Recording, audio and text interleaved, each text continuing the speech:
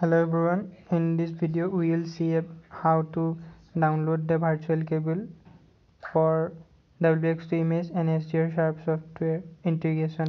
So we'll simply search VB virtual audio cable on the Google and we will click on the first website.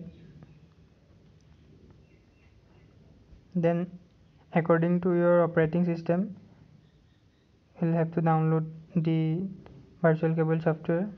So I will download the Windows 1 and a zip file will download it in your computer. Then we will extract it.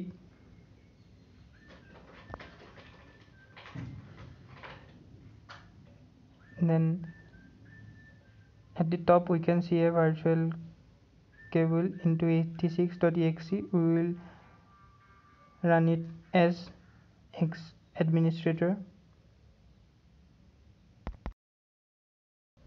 and here you can see this window will pop up, and I have already installed the virtual audio cable, so it is showing to remove driver.